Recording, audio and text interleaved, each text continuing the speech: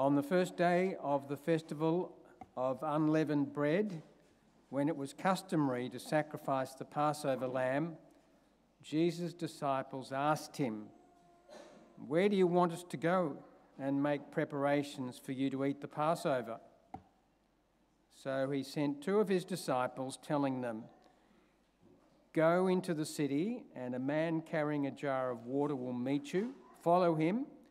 Say to the owner of the house he enters, 'The teacher asks, where is my guest room where I may eat the Passover with my disciples?'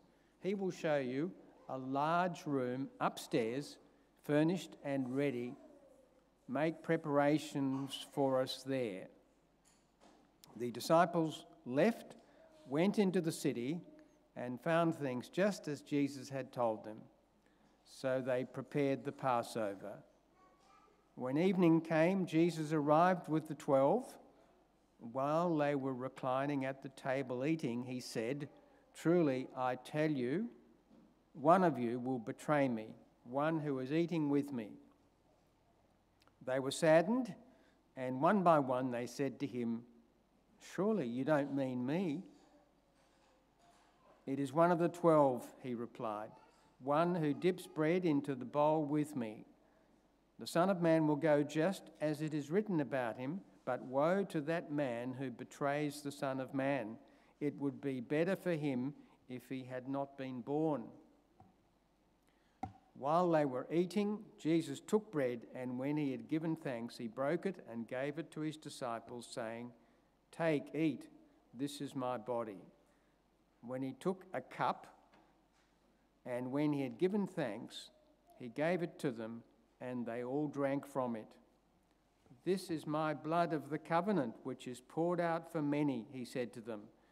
"Truly I tell you, I will not drink again from the fruit of the vine until that day when I drink it new in the kingdom of God." And when they had sung a hymn, they went out to the Mount of Olives. Amen.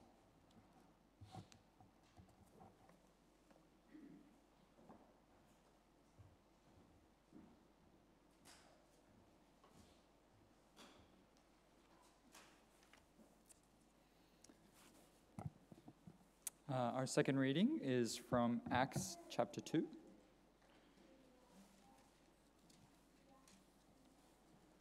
Verses 37 to 41. And you can find that on page 1694 of the Pew Bibles. This is God's word. When the people heard this, they were cut to the heart and said to Peter and the other apostles, "Brothers, what shall we do?"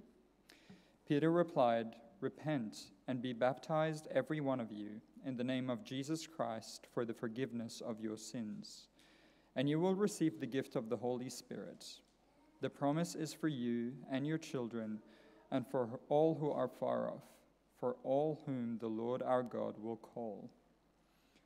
With many other words, he warned them, and he pleaded with them, "Save yourselves from this corrupt generation." Those who accepted his message were baptized, and about 3,000 were added to their number that day. Amen. Thanks, Sharif. Can you help me?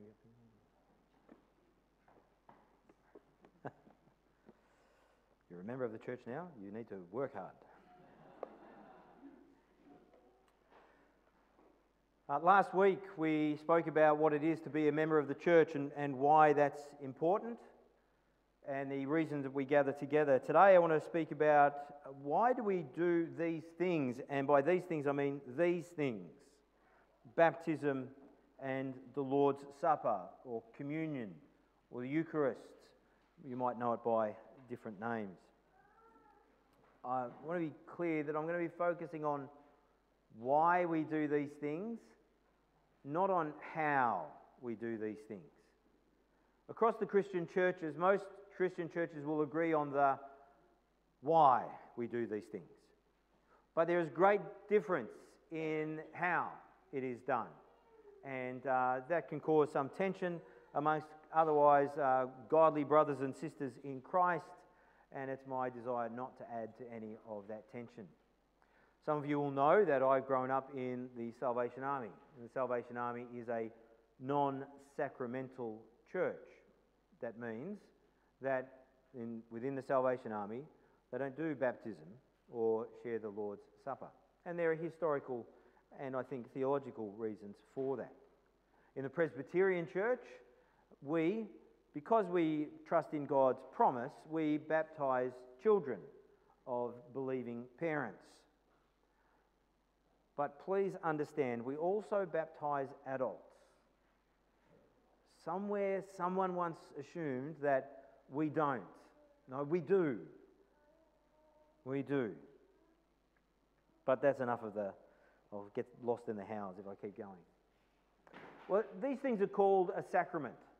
The sacrament of the Lord's Supper, the sacrament of baptism. And what is a sacrament? Hold that thought for a moment.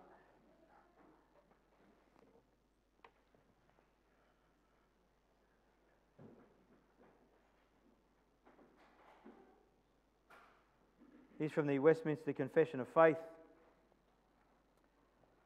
Sacraments are sacred signs and confirmations of the covenant of grace.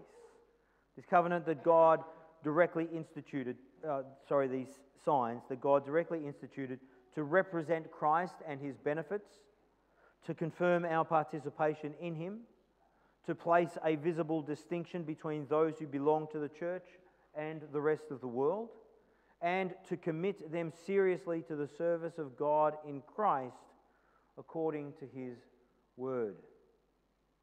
Augustine, a writer a long time ago, calls a sacrament a visible word, and I like that idea, this visible word. It represents the promises of God as in a picture and places us before us in a way that we can see it, a graphic form. Importantly, and there's a reason I've got the Bible here, big old Bible, here with the bread and the cup and the baptism font. The two sacraments are deeply connected to the church as a community and to the Word of God. And if they are separated from either of these, it can make them an empty ritual. Any ritual, no matter how significant, can become empty. Are these sacraments essential? No. I don't believe they are essential for salvation. There's a story in the Bible where Jesus is dying between two criminals. One of them turns to him and says, "Jesus, remember me when you come into your kingdom." And for Jesus, that was enough. Today you will be with me in paradise. Now, keep in mind that criminal died that day. He never went to church. He never shared his faith with anyone, although his testimony is shared every year. He never showed hospitality. He never did the things that we expect Christian people to do. If he had been taken down from the cross and lived, would he have been baptized? Would he have shared in the Lord's Supper? Well, that's a whole different question. But are they essential for salvation? No. But I don't think they are to be ignored just because of that. So, let's go quickly. Why do we baptize people? Well, we baptize people as a sign of God's promise. God has made promises, and right through the Bible, from the very beginning right to the very end, we see God's promises being given and then being acted on. And through the history of the church, we see God's promise being acted on. We look at God's covenant of the past, and there we see that God has redeemed his people. Even before Jesus, we see God redeeming his people in ways that point towards Jesus, and in ways that kind of point towards a baptism. Noah, in his experience of the ark, and when Peter, in one of his letters, refers to Noah, he refers to Noah's experience and he connects it with a baptism. In Abraham, the father of faith, God gave to Abraham a covenant sign, which is a promise which was then to be given to all the male members of their community when they were 8 days old. And that's a significant aspect for us. It's also an aspect of God's covenant of the future. And so we baptize people now because of what we believe the future will hold and God's promise to the future. And so we began our service reminding ourselves of what Peter had to say that Sharif's read for us. When the people heard about Jesus, for many of them for the first time in his resurrection, and the Holy Spirit empowering Peter to speak, and people cried out, "What will we do now? We are guilty of his death." Peter's comment to them was, "Repent and be baptized, every one of you, in the name of Jesus Christ for the forgiveness of your sins, and you will receive the gift of the Holy Spirit. The promise is for you and your children, and for all who are far off, for all whom the Lord our God will call." We also have baptism because it is a sign of trust in the promise. I want to be clear here. It's a sign of trust in the promise, not in the act of baptism itself. That the baptism is pointing to something. For those who are baptized as adults, the baptism is a very clear sign of turning from my old ways. And so when Peter calls people to repent and be baptized, he's talking to a group of adults, and it's a sensible thing for him to say. Repent and be baptized. They are turning from their old ways. For us in our time, it still happens, turning from my old ways, recognizing God is infinitely holy. I am not holy, although my pride will tell me that I can work for my own salvation. But I know I'm not. And we've heard in a testimony this morning about that revelation that I'm not. I need more than I am. So I cannot stand in the presence of God. But God, there's that double punch. But God has made his promises. In the Old Testament, God has made his promises. In Deuteronomy, he says, "If you seek the Lord your God, you will find him. If you look for him with all your heart and with all your soul." Jeremiah the prophet, speaking about a time of exile, says, "I know the plans I have for you, says the Lord, plans to prosper you and not to harm you, plans to give you a hope and a future. Then you will call upon me and come and pray to me, and I will listen to you. You will seek me and find me when you seek me with all your heart." To do that is to come in repentance. In repentance I come and I find forgiveness in Jesus. And baptism becomes a sign of my forgiveness and my repentance. I'm turning from my old ways and I'm turning to a new community. Because now I belong to Jesus. And this is a sign of that belonging. Edmund Clowney, a great writer about Old Testament things, he writes about baptism as a naming ceremony. And in church history, there have been times when the child's name would be given during the baptism. But Clowney says that's not the point. It's not to give us the name on our birth certificate, but to give us the name that we belong to. He says this: important as the water symbol is, we must remember that we are baptized not into water, but into the name of the Father, Son, and Holy Spirit. I belong to this church. I belong to Jesus. I belong to this church. And so baptism is seen as an initiation, as a welcome into the church. Now, some of you should be joining some dots and now thinking, well, why didn't we baptize Sharif and Maddie this morning? Why didn't we have that sacrament today?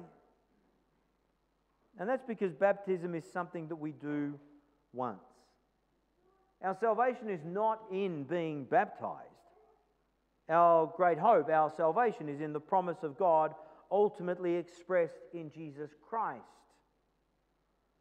So if we are baptized in line with the covenant promises of God and then walk away from God for a time, and eventually come to our senses and return, we don't need a baptism for a second or a third time. That is done. The promises of God are sure. Now, if you'd like to explore further about what baptism means, what it means to be baptized, we can talk about that. You can send me a message and I'll be happy to have that conversation. So there's baptism.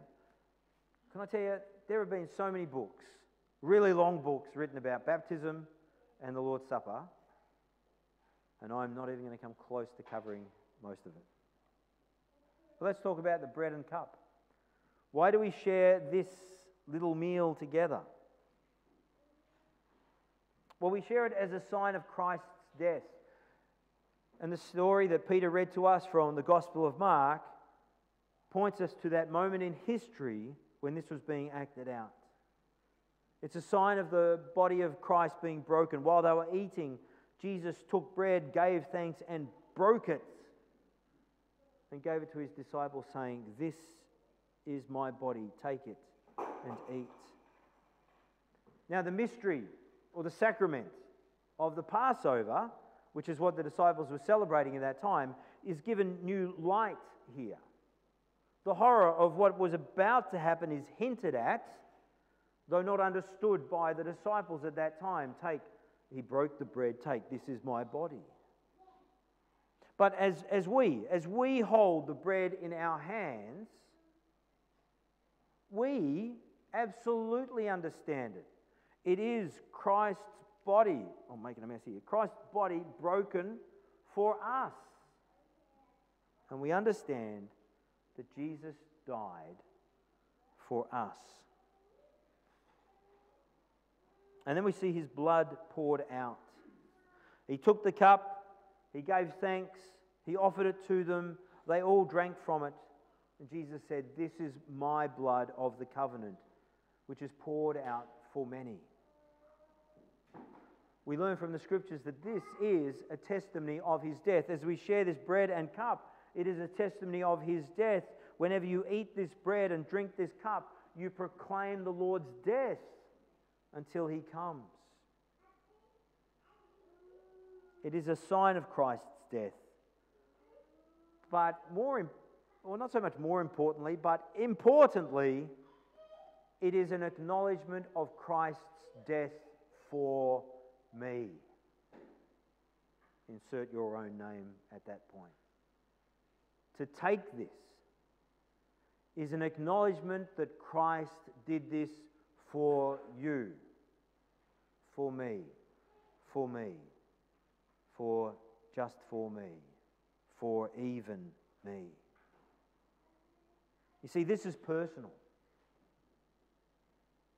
This is something personal. So as you take it, as you hold the bread and the cup in your hand, you've got to see this as a personal thing. That Jesus died for the world, yes. For the many, yes. For me. For you. And so you hold this in your hand, a tangible reminder that this has happened. But also, this is communal.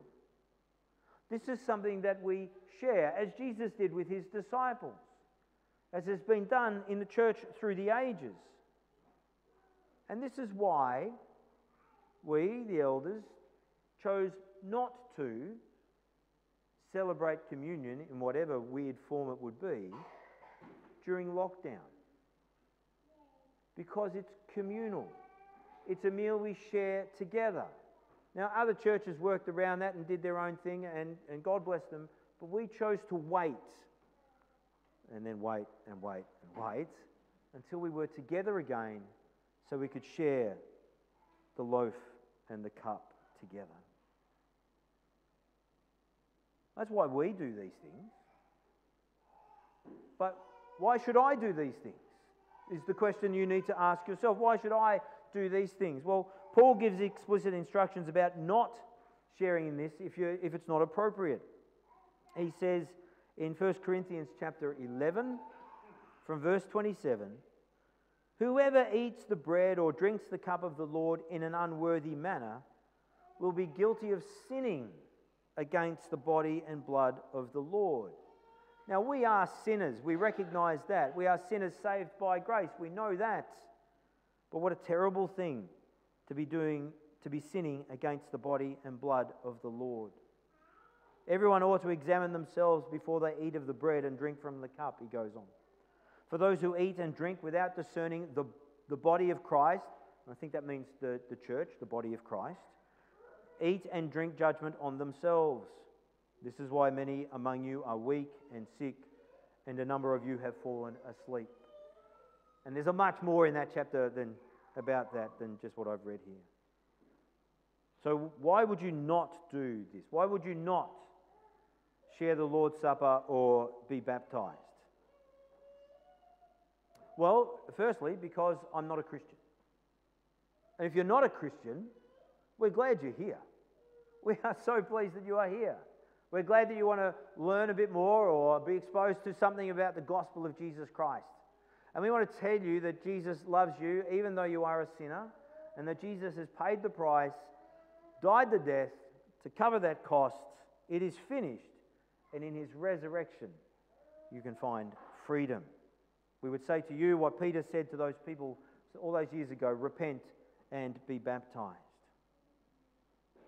So please, as we share this meal in a moment, don't take this if you're not a Christian. What do I mean by Christian? That you believe that faith in Jesus is your only way of salvation. Not being a good boy or good girl, not being a member of a church, or not being a member of a church, that's not it. Not coming to church and doing this, not trusting in Jesus and anything, but just trusting Jesus as your only way of salvation. And the other reason that people might not take communion is because they're under discipline by the church elders. This doesn't happen often, but it happens. And that's why Paul writes, recognize the body. John Calvin, one of the greatest thinkers of the church, was expelled from his church in Geneva and driven out of town because he dared to believe that ministers should be able to withhold the Lord's Supper from any person holding false doctrine and any person whose life was immoral. Yet we believe that this is essential, because it is folly to live in sin and to believe that that is okay. To live in unrepentant sin and to believe that that is okay. So does that mean I need to be perfect before I can share this? No. Or we'd be using a much smaller loaf. No. But are you repentant? That's the big question. Repent. Believe. Repent and be baptized. Are you repentant? 2 reasons that you should take this and be involved in these things. One is obedience, in line with what Jesus said, and it's recorded for us in Luke, in his telling of the story of that Last Supper, that he took bread, gave thanks, and broke it, and gave it to them, saying, "This is my body given for you. Do this in remembrance of me." And it is a sign of assurance. Every time we hold the cup and the bread in our hand, it should be a reminder for us, yes, an acknowledgement for us, not only of what Jesus has done for me in the past, but for what Jesus continues to do for me now. And it is then a tangible sign of assurance. I mentioned John Calvin. This is what something else he had to say. God appointed the sacraments in order that believers who are void and in want of all good might bring nothing of their own and simply beg. We might not like that kind of phrase, but keep reading. Hence, it follows that in receiving them they do nothing which deserves praise, and that in this action, which in respect of them is merely passive, no work can be ascribed to them. We receive what God has done for us in Christ. We come now to the table. What do we bring? We bring nothing but a repentant and expectant heart. ready to proclaim again the Lord's death for our life. And so we invite you to come to the table, but only if you have come first to Jesus.